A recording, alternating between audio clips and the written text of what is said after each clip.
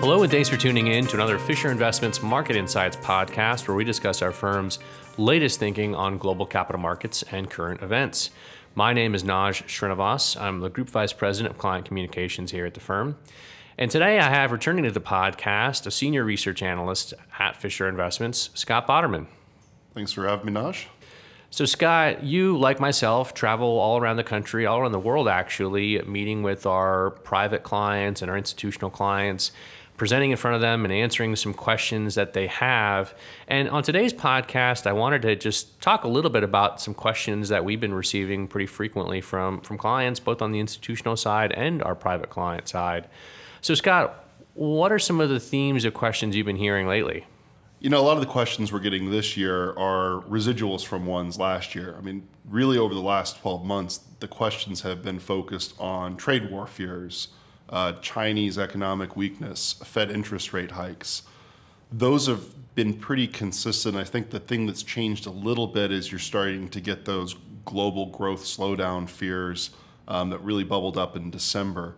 But overall, we kind of believe that many of those are false fears and that the environment that we're in is a lot better than people expect. So let's take each one of those that you just described, unpack them a little bit, but then also we'll talk about some of the things that maybe people are missing despite all of these fears, those positive fundamentals out in the world. So let's talk about trade war. A trade war has seemingly been discussed since 2016. And we still haven't really seen the implications of that. So what implications are there, if any, and how does that impact capital markets more broadly? Well, if you look at the actual impact that the announced tariffs and even some of what the escalation of those would be, it's a small slice of overall global GDP growth. So it's not enough to really derail the economic expansion. And if you think about global trade, if you have two countries that are involved in trade and they increase tensions more or less and create restrictions, companies are just going to shift around their supply chains. Now, we're not saying it's going to be completely without some sort of friction and some sort of detraction. They're obviously not a positive, but you've already started to see companies shift their supply chains. If you're a U.S. manufacturing firm, most of the cases, you actually haven't been opening up that second factory or third factory in China. You've been opening it up in Mexico or in Vietnam, where you have just as skilled labor able to do the same things that you've been doing in China at a lower cost. I mean, China is no longer the low cost to produce country when it comes to labor, and so you've already seen that shift. Now, there's still a lot of production in China, so again, there's going to be some headwinds there, but it's not going to be as impactful as many people fear. And you know, I think that there's been this belief that China's economic weakness has been entirely tied to trade war, and that's something that we disagree with. We actually think there's greater headwinds for China's economy last year that were tied to shadow banking, and that this year they've gone through and taken some steps to address that. So you'll probably see a little bit more stability in economic activity out of China in 2019 than you saw last year. So let's go back to scaling global tariffs relative to the world economy. Can you help scale that for our listeners a little bit? I mean, if you think about what percent of global growth there is, you're talking roughly around like $200 billion. And if you think about how much growth you get, and think last year it was close to around $5.5 trillion, that's not enough. On a world economy that's about $80 trillion. Right. So, I mean, if you think about it from a percent standpoint, it's a small sliver. And there are a lot of times where you have headwinds that could be a small sliver from growth, but you'd have to have a lot of them in order to offset that. And it's just not enough. And I think that that's what people miss, is that there's that fear that it's going to escalate further, and we've taken that into account. And even if you do that, it's not enough. So you mentioned China a moment ago, and I want to go back to that as well.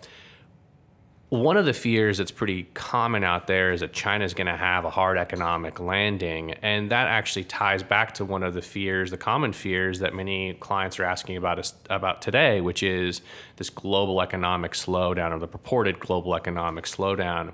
So what's actually been happening in China, and how does that impact the global economy, specifically global growth? I mean, China is the second largest economy in the world and has a very large contribution to growth. I mean, if you think about Chinese growth, as you've seen, it's gone from double-digit growth rates on an annual basis, now down to around 6.5 to 6.3%. And so you have seen a pretty significant deceleration in growth. But that's to be expected. When you get to the size that China's economy is, there's going to be a natural movement towards slower growth. You just can't sustain that over long periods of time. So what does that mean for the global economy? Well, it means certain areas where China was growing a little bit faster, those that slow more, are going to be more negatively impacted. If you think about what China focused on for the last 20 years, they've been a big focus on infrastructure and industrial and manufacturing. That part of the economy is growing much more slowly than other parts like the consumer in China. And so think about the global economy, the ones that are positioned in order to fuel that older portion of the Chinese economy, they're going to face some headwinds, but that's going to be offset by stronger growth within the consumer space. And I think what people still forget that is China, it's not going to be just a smooth progression. There's going to be years where it decelerates more. There's going to be years where it decelerates less. But it's still growing. And I think that's the thing that most people miss is there's still a significant amount of growth occurring in that economy. Now, last year was a disappointing year for Chinese economic activity. Most economic data surprised the downside. And it was very easy for people to make an excuse for the Chinese economy because they're saying, well, it was the trade war. But in fact, most of the pain that was inflicted in the Chinese economy was self-inflicted by the government. Shadow banking has been a sore spot for the Chinese government. Basically what shadow banking is lending outside of the traditional banking system. So what happened was over time, China's banks are heavily regulated and they limit who can get money. So certain organizations found ways to lend out money to people who weren't viewed as creditworthy from state-run banks. And so new debt was created through these institutions, and quite a bit of it. Chinese government doesn't like that because then you're creating the potential for a bubble outside of their typical control. And it really started to peak in late 2016 and 2017. And so they said that they were going to start to unwind that and increase regulations and move those assets back onto balance sheets, which essentially implies they're going to deleverage. So if you think about a credit system, most of it's driven by loan growth. Well, now you're having that deleveraging, which is going to limit overall credit to the monetary system. And that's what China went through last year. They aggressively tried to shift these back onto banks' balance sheets and remove the growth that had been a big component of Chinese credit system from shadow banking. And so they thought that if they increased traditional loan growth and try to offset some of that was coming from shadow banking's unwind, it would be enough. But it wasn't last year. They actually found that banks weren't all that willing to lend to the people who were participating in shadow banking. And so throughout the course of the year, they were announcing stimulus more or less in the form of required reserve ratio cuts, giving banks additional capacity to lend. But they weren't lending to these companies that had been using shadow banking because why would you? They're less creditworthy. It kind of hurts their balance sheet quality. So the Chinese government, being as pleasant as they are sometimes, told the banks, no, you're going to now lend to these entities. And so you're now starting to see that implemented. But last year, that was a big headwind. If you were to look at indicators like M1, money supply, it only tracks basically money supply on corporate balance sheets. And that went from a usual growth rate in the high single digits to teens to 1.5% in December and decelerated massively. So you had a liquidity crunch in the corporate sector. I mean, just think about what the liquidity crunch can do to an economy. And while there's a shift towards consumption in China, there's still a big old industrial component to their economy that was facing that significant headwind. And so we think that's actually what contributed more, and it was more of almost a monetary policy misstep by the Chinese government that led to some of the weakness. So, I mean, if lending is the oil in the engine of an economy, basically what China's been trying to do is give itself an oil change. In a big way, yes. And with that, you kind of have to take the car off the road for a bit, right? I mean, think of it as kind of a pit stop. And I think what's important to note is it's not like this is the first time this has occurred. China's had a few periods of economic slowness just in this current global expansion. I mean, go back to 2008, 2009. That was a period where obviously every region was negatively impacted, and China announced a massive amount of stimulus, including accelerating loan growth, stimulus in the form of infrastructure spending. 2011 and 12, their economy slowed, and they announced another mini stimulus. 2015 and 16, same thing. You had a period of economic slowness. They announced stimulus. And they're doing the same thing now. And right now, the announced stimulus is close to about 5% of GDP for China. And so it's pretty sizable, and that's almost up to the same scale as we saw in 2015-16. So it seems like you kind of go a couple years with decent growth, then 1 year where things slow down a little bit more. And we kind of think where we went through that period last year, and you'll see an acceleration next year, or this year. So let's switch gears here and talk a little bit about our good friend Jerome Powell and the Federal Reserve. One of the big fears that we've had recently is rate hikes. It seems like the news media and the investors broadly are just continue to be hyper focused on what the Fed is saying. What color tie is Jerome Powell wearing today? Does that mean he's hawkish or dovish? What are the dot charts on future Fed interest rate hike probabilities look like? So there's just all this consternation about Fed rate hikes. What's been our take on that? Well, I mean, what we kind of look at as a good indicator is the yield curve. And if you look at spreads between the 3-month Treasury and 10-year U.S. Treasury bonds, that gives you kind of a good indication for the health of the economy, because banks more or less borrow at the short end of that yield curve and lend out at the long end. And so if you see an overly aggressive Fed that raises short interest rates, and they're the ones that really control that above long rates, that can be pretty problematic for the economy. And of course, the marketplace is more in control of longer term rates. Right. It's going to be driven more by supply and demand dynamics and also by expectations of inflation. And so if they're overly aggressive, that can be problematic for an economy. But it's also not that uncommon to see a yield curve flatten at this point in the economic expansion. And if you look back into the 1990s and you look back into especially the late 1990s, the yield curve looks pretty much exactly the same as it does today. Still have about a 40, 50 basis point spread between short rates and long rates, and that can persist for several years. So I think what we're looking for is if they were to continue to raise and ignore that, that would be problematic. But it seems like they are aware of that. In fact, they've talked about the yield curve. Last year, there were a few times where people started talking about yield curve inversions, and they were looking at kind of more esoteric versions of it. Like between the 2-year and the 5-year, for example. Exactly, or they were looking at things like the LIBOR-linked short-term interest rate and the long rate. And the Fed actually came out and made a statement and said, no, the yield curve is the 3-month and the 10-year, and that is actually a better indicator for economic sensitivity than these other factors that people are prognosticating on. And so it is something that they're aware of. And as you started to see the economy slow, and the U.S. economy did slow in the last quarter of 2018, they took a step back. So that was a good sign to us. If they're at least acknowledging what's going on, that's a positive. Now, if they were to ignore it and continue to go through, a risk for the market is a monetary policy mistake. But we don't think we're there yet. And there's actually a little bit more room for them to tighten before things were to get very serious. And even if you invert the yield curve, it doesn't mean you immediately fall into recession. There's some time after that. So it just seems like people are being overly reactive and overly sensitive to it. And as you said, just like reading into every single word. And it's not actually just the Fed that they're doing that. It's the ECB. It's the Chinese Central Bank, the Bank of Japan. Everyone is just hyper-focused on verbiage. I mean, it may be that they have a change in monetary policy, or it may just mean that they discovered a thesaurus. And of course, just because they announce something or they project they're going to do something in the future, they're not obligated to do that. I mean, they are taking a look at conditions and they are adjusting based on the conditions they're seeing in the future or what they expect to happen in the future.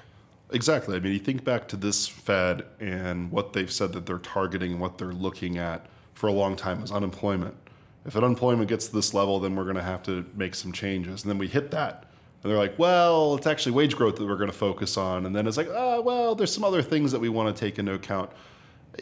It's a constant moving target. And they're humans. They're going to change their minds. And you have to be aware of it in case it does have some implications. But oftentimes it takes a lot longer for those impact the economy and impact the market in a material way. So I think the market has just been hyperly sensitive to it. And again, I think it's just a false fear that the market's had for quite some time. So we're sitting here February 1st, and the government has come to a short-term budget agreement that funds the government for a couple of weeks effectively. And we're going to end up back right back where we started before too long, with Republicans and Democrats trying to negotiate and hammer out a budget that President Trump will in fact sign. What have been some of the economic and market impacts of the government shutdown that we just ended, the longest in history, in fact? And looking forward, how do we see kind of this continuing debate, if we don't get a long-term budget, which we haven't had for some time, impacting capital markets looking ahead? You've seen quite a few estimates come out in terms of what the economic impact will be. I think it was the Senate Budgetary Committee came out and said that there was an impact in somewhere in the high single digits in billions. So somewhere between 6 to 8 billion was lost in the shutdown that was permanently lost, which again, it's hard to really measure that activity level. So it's a guesstimate. If you think back again to that scaling we did for tariffs, and you think about a couple hundred billion, you take the 6 to 8 billion that occurred, obviously not a positive, but it's not much of a negative from an economic standpoint. You think about how markets have reacted historically through government shutdown, they haven't really reacted at all. Doesn't really have a big impact on them. They've been positive the majority of the time, and it's just because it's an incremental negative and it's not enough to really cause major problems to the global economy. So maybe the government shuts down again and it can be frustrating. The human impact is far worse than the economic and market effect. I mean, the people who are impacted by not getting their wages, that's probably the biggest problem that comes from it. But from a market and an economic standpoint, the effect is minimal. And I think some of it's because you think about the activity, some of these contracts that have, well, they might not work this week, but if they work the next week when the government's back open, they'll make up the time that they lost. And so it just pushes out that growth a few weeks out. So it's again, not as big a negative as people believe. And there's a fair argument to be made, in fact, that a government shutdown actually fosters gridlock, which, as we've discussed on this podcast and in other places many times before, we believe that political gridlock is actually pretty good for stocks. Political gridlock maintains the status quo and allows investors to really understand what's going on in the marketplace. Now, if you think about gridlock and why it is positive and why we talk about it, it's because it lowers the amount of uncertainty. I mean, if you think about what creates uncertainty, new legislation always does. Just think about a new piece of legislation that comes through. It's hundreds and hundreds of pages of new regulations that are oftentimes associated with that. And that's just the tip of the iceberg. A lot of these aren't even written when they're passed. You think back to things like Dodd-Frank or the Affordable Health Care. Those things were phased in over a number of years. If you're running a business that's impacted by these measures, it creates a high degree of uncertainty in terms of what do you do from an investment standpoint? How can you deploy this? When is this going to impact? What is going to be the total headwind or tailwind that it creates for my operations? Because whenever you pass legislation, you create winners and losers, and with that, uncertainty. So when you get that gridlocked environment, it makes everyone a little bit more comfortable in terms of being able to execute on capital expenditures, to go through and have comfort in what their operations are going to look like. And from that standpoint, that's good for stocks because, again, you don't have winners or losers that are being created by new legislation being passed. So if you're afraid of a certain policy that's been proposed, whether it's from the Republicans or the Democrats, the likelihood in this current political environment that it makes it through and is approved is very, very low, which again is what we believe would be a positive. Well, Scott, I think that's all the time we have for today. Thank you very much for joining us. No, it's my pleasure. And for all of you listening, thanks for tuning in. If you have feedback on this podcast or ideas for other topics you'd like to hear us talk about, please email us. Our email address is marketinsights, all one word, @fi.com. We'd love to hear from you. And for more, please visit marketminder.com. Thanks again for tuning in. Investing in securities involves the risk of loss. Past performance is no guarantee of future returns. The content of this podcast represents the opinions and viewpoints of Fisher Investments and should not be regarded as personal investment advice. No assurances are made we will continue to hold these views, which may change at any time based on new information, analysis, or reconsideration. Copyright Fisher Investments 2019.